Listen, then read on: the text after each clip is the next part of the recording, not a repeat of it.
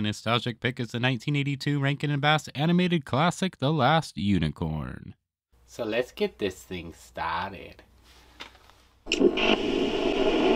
Creatures that live in a unicorn's forest learn a little magic of their own in time. In a world of wizards, witches, monstrous creatures, dragons, knights, and evil kings, there is a unicorn who wonders if she is the last of her kind. Where have they gone? Tell me which way I must go to find them. A butterfly tells the unicorn of the Red Bull, with horns of a wild ox that pushes unicorns to the ends of the earth. Or was the story of the Red Bull just another of his songs? And a journey begins. She sets out to discover what happened to the other unicorns. She travels and travels, first coming upon a human who mistakes her for a horse. Continuing on, walking a lonely, weary road that leads to a witch discovering her. The witch enslaves a unicorn, making her part of the night carnival, where she uses magical illusions to make suffering animals appear as mythical creatures. What he calls a manticore looks to be no more than a shabby, toothless lion.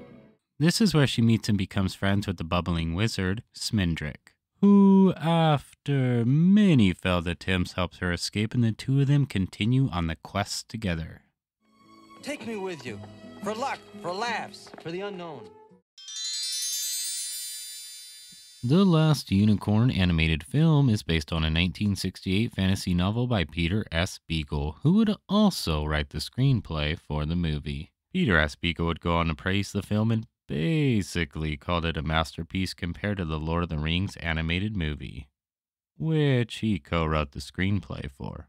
Supposedly, the only complaint he had was about Alan Arkin's performance as the magician, which is funny considering he's my favorite character in the film, so I guess I disagree with him. But what do I know? I didn't create the character. But I still can't help but to love this bumbling wizard.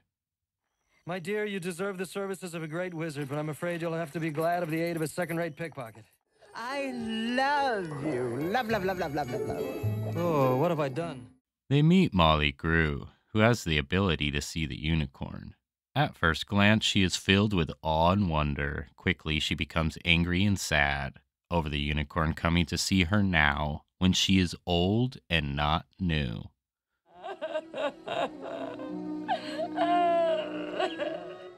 Without Smindrick's approval, Molly Grew joins their quest. Nearing King Haggard's castle, the road starts to get dark. The unicorn is pursued by the Red Bull, chasing her down to imprison the last unicorn. The bumbling wizard, despite doubting himself, gives it everything he has and pulls off the most extraordinary magic he has ever done, turning the unicorn into a human and saving her life. Do as you will! Magic, do as you will!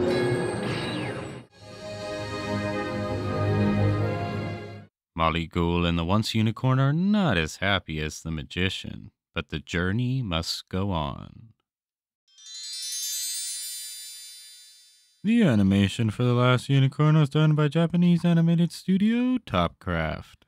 And this was not the only time Rankin and Bass had worked with the studio that would eventually go bankrupt and become Studio Ghibli. The Last Unicorn has very unique, stunning animation with beautiful backgrounds and sometimes spooky atmospheres and characters.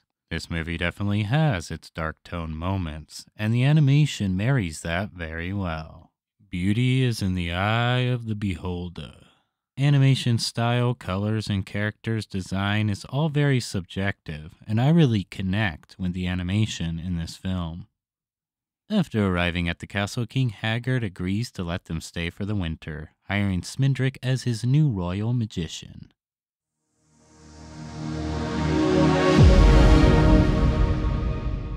When they walk through the castle, you see all these creepy faces on the walls. It gives it a nice, spooky feel. This is definitely something I enjoy. While staying at the castle, Prince Lear tries desperately to win her heart, but no matter what he tries, she just won't notice him. Slowly over time, she starts to forget who she once was. Feeling lonely with her human emotions taking over, she eventually falls in love with Prince Lear. The music was composed and arranged by Jimmy Webb and performed by the 1970s pop folk rock band America. And these don't really sound like little kid songs. It's filled with hauntingly beautiful numbers that make the hair on your arms stand straight up. From the absolutely amazing title track to the bright and happy sounding In the Sea, and my personal favorite, the gloomy, weary sounding Man's Road, which is a song I could listen to all day, every day. Talk about hauntingly beautiful. This track is it. All in all, this is a great soundtrack that doesn't get the credit it deserves. It's really solid all the way through.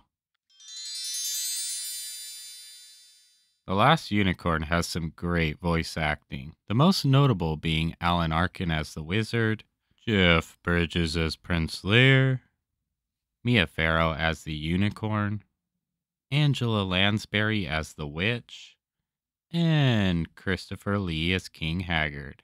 All of these voice actors agreed immediately, which is kind of crazy, and supposedly Jeff Bridges wanted to be part of the movie so badly that he called Rankin and Bass personally, offering his talents for the film, and thank goodness they said yes. It's pretty obvious that everyone really wanted to be part of this animated film, and it comes through in all their performances. And you know very well that I have them. Try to take them if you can. The king finds out the truth about the unicorn, and they find out the whereabouts of the Red Bull from a wine-crazy talking skeleton who, by the way, is pretty awesome. But what's even more awesome is the way to the Red Bull. Go on through. It's the choice between love and becoming a unicorn once again. I want to die when you die. I'm no unicorn, no magical creature. The magic lives inside of Smindrick.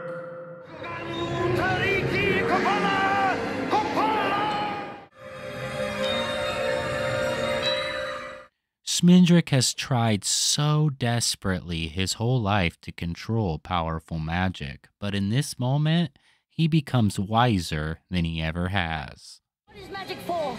What is the use of wizardry if it cannot even save a unicorn? That's what heroes are for. Love gives her the courage to fight back and drive the Red Bull into the water, freeing the unicorns from their prison in the sea.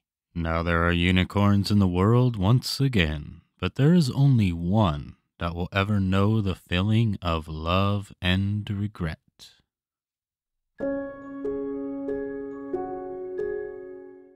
The Last Unicorn is a cult animated classic with stunning animation that feels very unique, filled with bright and dark moments, with themes of magic, fear, loneliness, love, loss, and self-doubt.